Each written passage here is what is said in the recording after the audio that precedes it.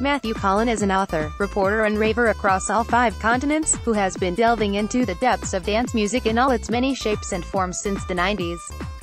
His first tome, Third State, gave us the uncensored story of acid house and rave culture here in Britain, tracing its roots from the American psychedelic and gay disco movements to the warehouses of Manchester and beyond. In his newest, Rave On, Global Adventures in Electronic Dance Music, Matthew experiences local electronic music strains firsthand, reporting back on burgeoning scenes from Durban to Dubai.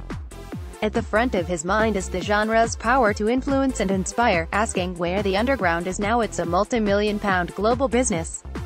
Here he gives us a dispatch from the field, where the mavericks still abound. Generally speaking, do you think electronic music is geographically anchored to the place it's created in, or is physical space irrelevant? Electronic music has become systematically globalized over the past couple of decades, particularly due to the worldwide spread of internet access, which means that virtually anyone can get involved in what was once the clandestine domain of bohemian subcultures.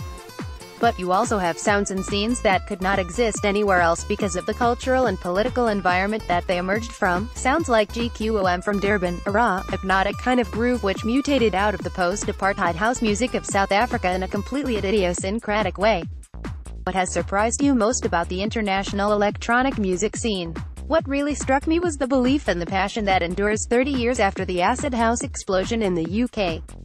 So many people all around the world have invested so much commitment and emotion into this music and culture that they really believe it is something special to be cherished and, if necessary, defended from interlopers who would try to steal and sell its soul. Is it all interconnected, or do you think there are lots of disparate movements? Everything is interconnected these days because of the internet. Nothing can remain secret or purely localized for all that long. But electronic dance music is still a mixture of disparate movements and tribes whose members are fierce believers that their particular sound is the most exciting and meaningful.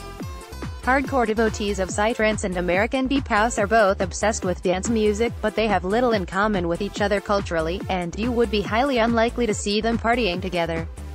While researching for the book, what's the weirdest place you've found yourself in listening to electronic music? Researching the book involved a series of incredible journeys to the outer limits of the culture, and I sometimes felt I might never get back home with my consciousness intact. I was lucky enough to be able to experience the music in a whole range of strange and wonderful places: an old air raid shelter under the streets of Shanghai, the shores of the Sea of Galilee, a Pride Vogue ball in Brooklyn, and a series of inspiring visits to the fabulous Berghain in Berlin, to name just a few. What shape is electronic music in now the EDM bubble has burst? A young DJ from Las Vegas who I interviewed had a good take on what would happen to EDM if the boom turned to bust. He argued that dance music will continue to regenerate itself just as it always has, whatever it has been called over the years. When people say the EDM bubble has burst, well, the word might become unpopular, but dance music will not, he said. There have obviously been crashes in dance music before, at the end of the disco era in the US, and when people got disillusioned with the 90s superclub boom in Britain as it reached its excessive peak. But the music reinvented itself and new sounds and scenes emerged. Has it been hollowed out by big business? Is it still thriving underground? We are in this weird situation where the mainstream and the underground exist simultaneously, sometimes feeding off each other, sometimes reacting against each other. It seems clear that corporate homogenization has had a deleterious impact on some parts of the culture, but you still have groups of idealistic hedonists all over the world who make and play and dance to this music because it is something they genuinely believe in. These are the people who will take it forward creatively, the ones who are doing it because they truly love and believe in it. Where do you think it's at its most interesting? What moves and inspires you culturally and emotionally depends on who you are, what you've experienced before, and what you want to explore more deeply. For me, where this culture is always at its most interesting is where the renegade spirit of do-it-yourself creativity still thrives. Tune in to Matthew's recent global inspired playlist for us here.